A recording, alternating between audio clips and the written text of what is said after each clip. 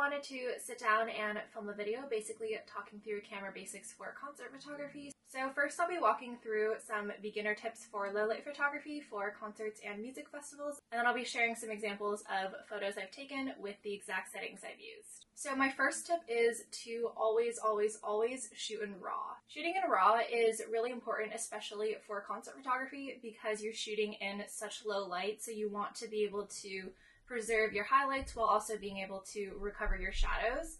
And this is also really great because it gives you a lot of flexibility with adjusting for colors, especially for blue, red, purple light. You're able to kind of recover a lot of the detail or kind of change the colors to how you would like them to be in post, and that's something that JPEG doesn't really allow you, so I always recommend shooting in RAW.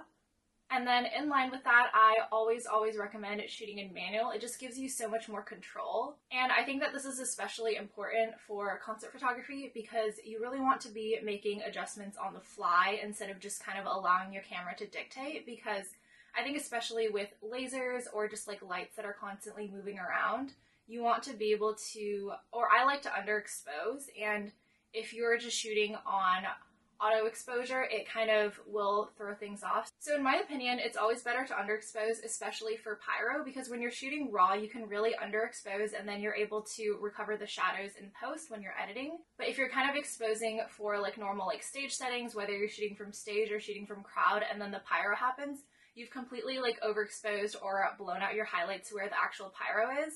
And especially for like pyro and special effects, things like that, once the highlights are kind of blown out, there's no way to recover them even if you're shooting in RAW. So I always recommend underexposing at least a full stop, or that's what I like to do personally, because I find that it gives me the most control over my images in post. And even if the image is a little darker than I'd like it to be, I find that that's always something that is mostly fixable in Lightroom. If your image is even slightly overexposed, no matter how good you are at editing, there's really no way to kind of get that back. So typically when I'm shooting in manual, what I like to do is adjust ISO first, then sometimes shutter speed, and sometimes after that aperture, but I usually never touch aperture. For ISO, I personally like to never go above 1600 if I can help it. Sometimes I'll go 3200 if I'm shooting in a club or somewhere that's super dark. But I find that typically for festivals and venues with better production and therefore better lighting, usually I'm somewhere between ISO 400 and ISO 800. This is specifically for EDM though, where there's a lot of special effects like pyro, so you don't want to miss those, so I like to underexpose for that. And then for indoor venues, usually I find that I'm somewhere between ISO 800 and ISO 1600, and then like I mentioned, if it's super dark or I just can't really get the shot that I want at the ISO that I'm at, I'll bump it up to 3200, but I don't usually try to go past that. One caveat I will say is that for a lot of this year, I've been shooting on a full-frame DSLR, the Nikon D4, and because that camera is a little bit older, it doesn't handle low light as well.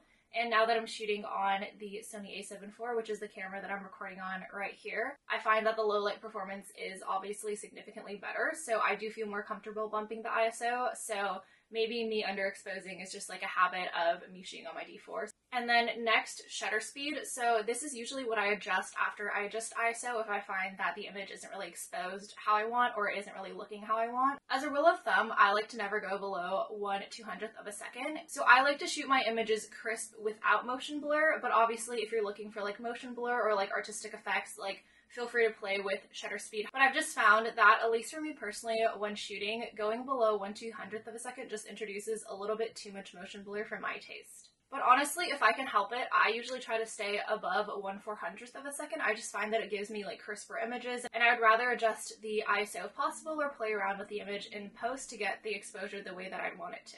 For concert photography, I shoot primarily on telephoto lenses rather than prime, so I have the 24-70, the 14-24, and then the 70-200. So usually the smallest aperture is 2.8. I've also used lenses before, like borrowed from friends or rented, where the lowest aperture is 4.0, so usually I'll try to stick with the lowest aperture. So generally, as a rule of thumb, when using the lenses that I have, I try to shoot as wide open as possible just because it is low light, so I want to let in as much light as possible. But one note is that if I'm shooting pyro, sometimes I do like to bring the aperture up from 2.8 to 4.0. I just find that it gives me a little bit more control over other things like shutter speed and ISO, because then I'll be able to bring ISO down to 100 and then Usually I can play around with shutter speed then to see what gives me the best effect. For most photos, I'll start with the aperture at 1/400th of a second, the aperture at 2.8, and then the ISO at 400, and then I'll go up and down from there. Like I said, I'll adjust ISO first, and then I'll adjust shutter speed, and then sometimes I'll touch aperture if it isn't giving me the effect that I'd like.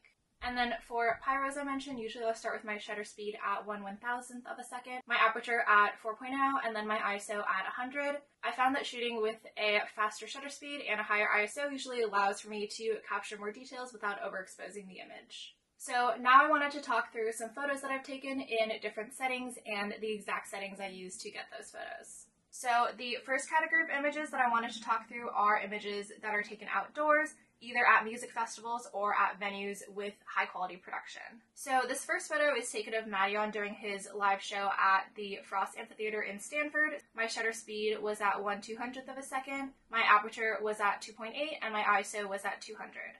So the reason that I actually slowed down the shutter speed was to try to get more motion blur in his images for more of that dreamy effect, which I feel like is just really characteristic of how I envision Madeon shows and how a lot of his artwork appears. And then this next photo was of Porter Robinson at Heart Summer. This was my second music festival that I ever shot, so this is a super sentimental image for me personally. For this image, the shutter speed was 1/400th of a second, the aperture was 2.8, and the ISO was 200. And then the next category of images that I wanted to talk through is outdoor pyro, so this includes flames, fireworks. I think that they're all generally referred to as pyro, so that's what I call them, but usually when I say pyro, I mean the flames. This first photo was taken of Cascade at Imagine Music Festival. Because I was shooting from right on stage behind him, I knew that the pyro would really expose the scene around him, so I brought the shutter speed down to 1/1000th of a second, the aperture to 4.0, and the ISO to 100. This next image was shot during Illenium set at Imagine Music Festival. This time I was shooting from front of house, so I was significantly farther away from stage. So my shutter speed was 1/400th of a second, my aperture was 4.0, and my ISO was 200. And this last image was shot during Porter Robinson's set at Second Sky this year. My shutter speed was 1/800th of a second, my aperture was 2.8, and my ISO was 800. And then moving on to indoors, I wanted to share images that were taken indoors in low light. This first image is of Porter Robinson during the Second Sky after party, so my shutter speed was 1/400th of a second, my aperture was 2.8, and my ISO was 1600. And this next image was taken of Audion at 1015 Folsom, which is a club or smaller music venue in San Francisco. So my shutter speed was 1/400th of a second, my aperture was 4.0. This was because the lens that I was shooting on, the widest open it could shoot was 4.0, and the ISO was 800 to compensate for that. The last category that I'll be talking about is indoors pyro. So for most venues, you can't do like the flames or actual pyro indoors. Usually people do CO2, confetti, sometimes like little mini fireworks. So both of the images that I'll be talking through for this category were taken at Bill Graham Civic Auditorium this year during Breakaway Bay Area, which was a music festival. This first image was of Said the Sky. My shutter speed was 1/400th of a second, my aperture was 4.0, and my ISO was 800. And this next image, taken during Griffin's set, very similar settings. Shutter speed was 1/400th of a second, aperture was 4.0, and ISO was 400. I remember when I first started doing concert photography, I was Googling a lot of similar videos. I feel like I kind of knew like the concept of concert photography, but I wanted like a walkthrough of like how people were actually shooting, what settings they were using, camera basics, things like that. So hopefully this video was helpful for at least one person. Let me know if you guys have any questions in the comments down below, or if there's any other videos that you guys would like to see me film.